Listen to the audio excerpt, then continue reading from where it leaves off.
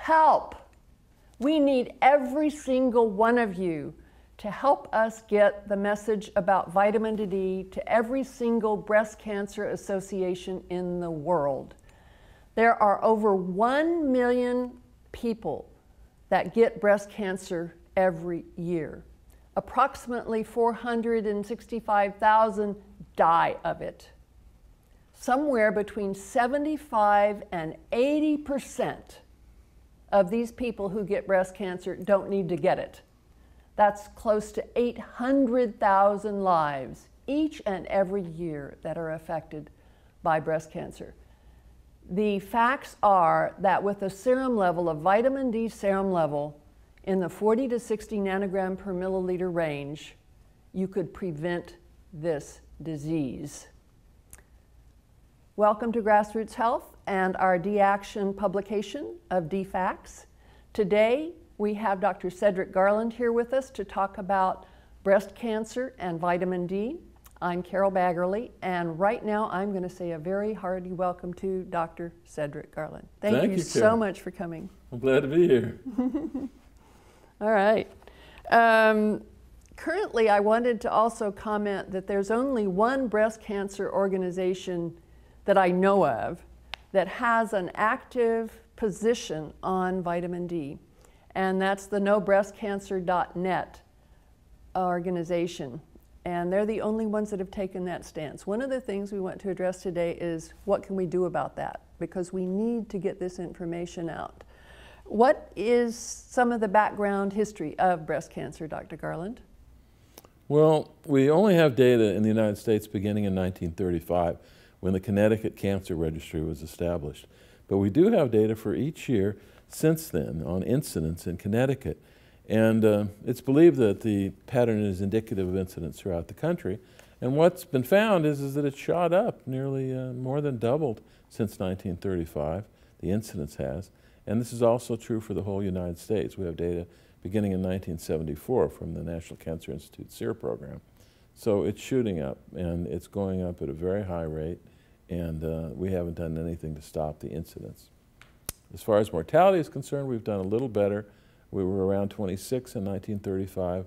We're around 21 now. It went up during the interim, but it just seems to be holding steady, sort of flattening out now at a rate that's at least 5 times what it needs to be. That's pathetic, right? It is. That's really pathetic. With regard to cancer and vitamin D, Dr. Garland, what are some of the most significant findings that you have seen in the last few years that totally substantiate this theory that vitamin D really does prevent cancer? Well, there are about 200 observational studies, which are epidemiological studies, almost all of them showing the same effect, with few exceptions. But we've always wanted a clinical trial, a randomized controlled clinical trial, to put the bow tie on the, to put the bow on the package in a sense. And we have that now. The clinical trial was completed and published in the American Journal of Clinical Nutrition by Joan Lappy, Robert Haney, and their colleagues recently. And this clinical trial shows that approximately 80% of cancer in women can be prevented with intake of an appropriate amount of vitamin D and calcium. And as I recall, the serum level that they got to there was right at 38 nanograms per milliliter. It wasn't even extremely high, was it? It wasn't extremely high. It was right at the bottom of the recommended range of 40 to 60 nanograms per milliliter. But if we don't get quite to that point, it won't happen. It requires, there's a threshold effect, which means that we need to get right around 38, 39, 40, and in the range from 40 to 60 nanograms to get the full effect. But even with that modest effect, we saw nearly 80% reduction in the incidence of all cancers combined. Wow. With my experience with some breast cancer groups, they have done an excellent job of helping their members pay attention to evidence-based medicine. To some extent, this also means they have focused almost exclusively on randomized controlled trials. Could you help explain to us why the evidence for breast cancer prevention with vitamin D has substantial evidence for it of all kinds? There's an intersection of points of evidence coming from ecological studies, observational studies, including cohort studies, major studies such as the Harvard cohorts, that all points in the same direction, that there is a strong preventive effect of vitamin D on breast cancer. This was well known before the clinical trial was performed. Clinical trials are often difficult to do. They can take as long as 20 years, very costly, people drop out of them, and they're not the sole answer to the question of whether there's an association between a factor and a disease. In fact, in preventive medicine, we generally do not have a clinical trial at the time we begin action. They often come later, if at all, unlike clinical medicine, where a clinical trial is usually required before widespread adoption of a drug. How long has evidence been being gathered on the preventive effect of vitamin D in cancer? Well, it began in 1990, and with a paper in the Canadian Journal of Public Health, another one in the U.S. Journal of Preventive Medicine, and another in the International Journal of Epidemiology, all published in that year, and it's been going on since then. That's specifically with vitamin D. And with regards to the sun and the latitude effect? Carry that one back. Well, in terms of general health, Hippocrates believed we should live on the side of a hill that was exposed to the sun, and many physicians and scientists throughout history have recognized the value of the sun in modest amounts for the prevention of disease. So it isn't really a new idea.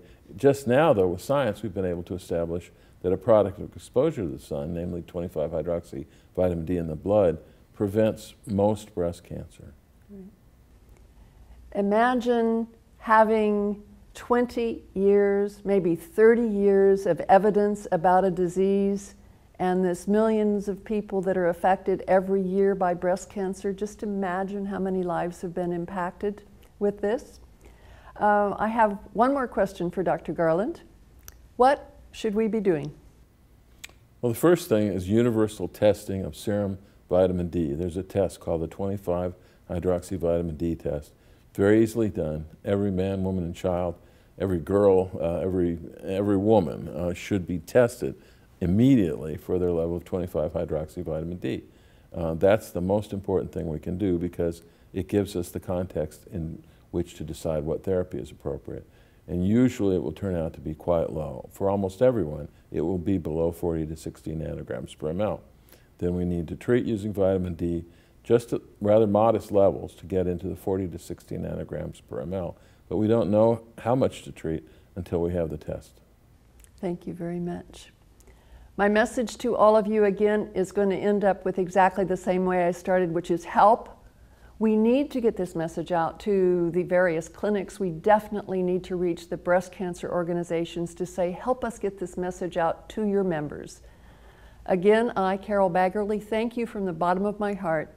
I am a breast cancer survivor, and it means immensely much to me to ask you to help get this message out.